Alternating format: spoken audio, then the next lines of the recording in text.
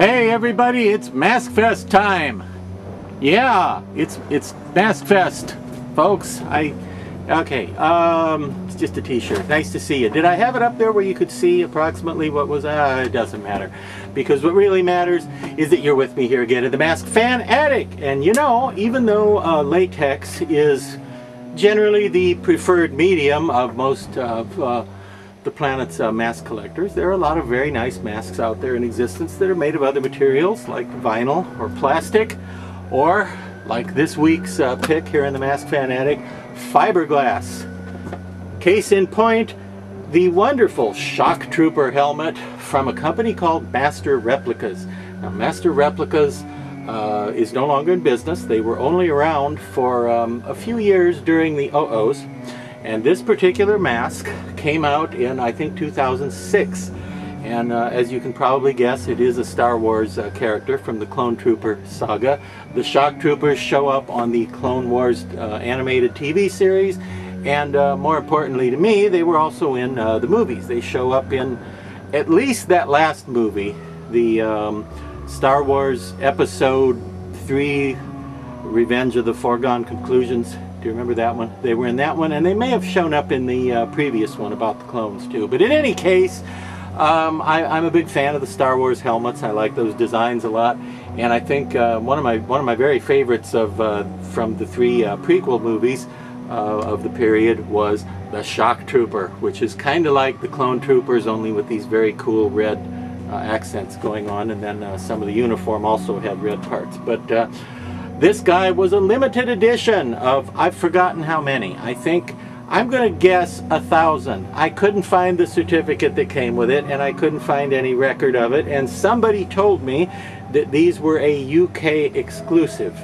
I'm not absolutely certain if that's true, but there don't seem to be a whole lot of them here in the States. This one was given to me for Christmas one year by Laura, my lovely wife, who sometimes gives me really cool things for Christmas. And here's what I like about this helmet is, besides the fact that it just plain looks cool, the folks at Master Replicas really went all out and made it a nice heavy thing. It doesn't feel like a little flimsy cheap Halloween mask for kids to go trick-or-treating in. It feels pretty substantial, and it's made kind of like you know, something, it looks like something that would be issued to you directly from the government when you're a clone trooper in the world of Star Wars.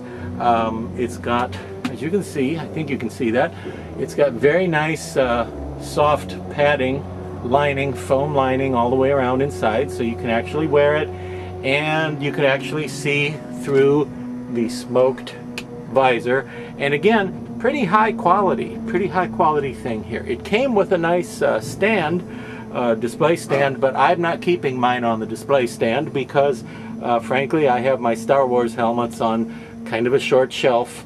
Aren't you a little short for a stormtrooper? I said to the shelf, and the shelf said, yeah, just take the stand out and he'll be fine, because the stand adds about 4 inches to the bottom of it. Anyway, I don't have mine in the stand, on the stand, as you can see, but it's a great piece. Now, as I understand it, they planned to make some of these with the battle damaged look, and they were going to have some scratches and dents and paint scraped areas to look like you know, it had been worn in battle and seen some damage from laser blasts and so forth.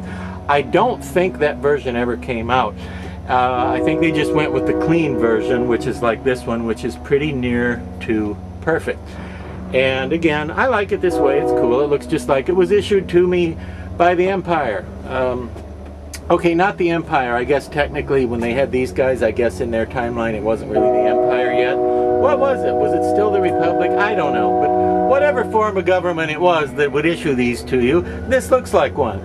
Obviously it doesn't have real working electronics like those in the context of the film that enable you to see at night and breathe better and communicate and all that stuff, but it sure looks like it could, doesn't it? And I have also been told that a number of the early copies had paint defects and problems like certain places here not getting covered like they should have with the paint. So there are maybe some flawed copies out there. I haven't seen that. The only ones I've seen have looked pretty perfect, pretty beautiful, you know.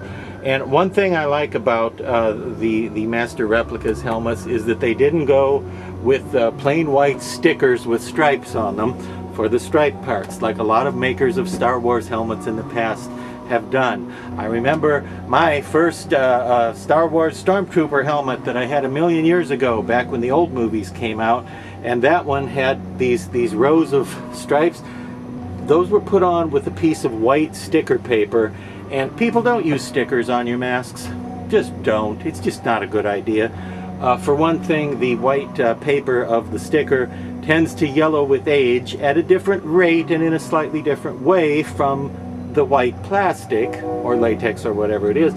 And that Stormtrooper, that old Don Post Stormtrooper, those stickers, on a warm day you could just take your finger and just move that sticker around anywhere, and there was always like sticky grayish yellow glue gunk on the mask where the sticker had been moved around. And you know, if you wore that one of those masks, and Ruby's did the same thing with some of theirs, put stickers on. If you wore one of those masks with stickers at like the haunted house or a Star Wars convention or something, you have no idea by the time you take that mask off after you've worn it a few hours where those stickers are going to be. You could end up with one sticker on your kneecap just because they don't stay in place like they should. So I prefer the stenciled and painted on technology, or at the very least the clear plastic decal, rather than having white sticker paper going on there. But the Shock Trooper, one of a limited number of maybe 1,000, not sure. A very, very nice helmet, and certainly has a place in anybody's Star Wars collection. And it was brought to you by the folks at Master Replicas, who also made lightsabers and lots of other cool props and toys and the like. And join me again next week for another visit to the Mask Fan Attic, where I'll be thanking God that I don't have to actually wear these when I do these segments, because it's about 112 up here today.